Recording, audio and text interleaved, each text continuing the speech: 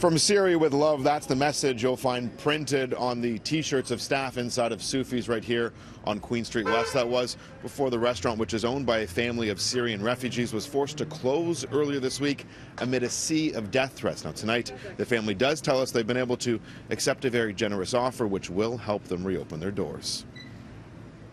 We need to promote love. We don't want to emphasize hate.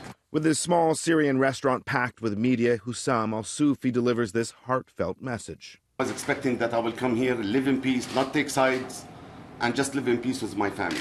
Peace has been difficult to find recently for the al-Soufis. Death threats have overwhelmed them for 2 weeks now. The messages of visceral hate stem from an incident that took place outside of a Maxime Bernier event in Hamilton. The controversial leader of the People's Party of Canada was speaking at Mohawk College on September 29th. Hussam's son, Allah, joined masked anti-fascist protesters outside the event. Allah, believed to be the young masked man in the orange T-shirt, is one of multiple people who blocked the path of 81-year-old Dorothy Martson. As the senior leans on her walker and tries to enter the event with her husband, they're called Nazis.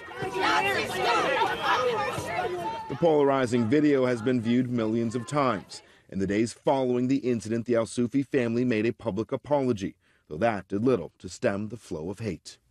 I remain feared for my family, well-being and safety. Police are now investigating posts like these aimed at the al-Soufis that include photos of bullets and guns. Kids do mistake. Our job is to correct their mistake, not to kill them for that. The al-Soufis, who moved to Canada from Syria in 2015, decided enough was enough this week, closing up shop and locking the doors. Though today they announced they've been convinced to reopen by Paramount Fine Foods owner Mohammed Faqih, who is going to bring over his own managers from his chain of Middle Eastern restaurants to help run the shop until the family feels ready to return. No strings attached. I don't think businesses in Canada or Toronto should be shutting down because of hate and discrimination. As for the incident in Hamilton, Hussam al-Soufi has spoken to Dorothy Martson's son. I told him I want to come and meet his parent in person and apologize to their face-to-face. And I invited them even here to the restaurant. And he promised me, this wonderful man, David, that he will bring his family, his mother and father, to eat in our restaurant. I pray that this will happen.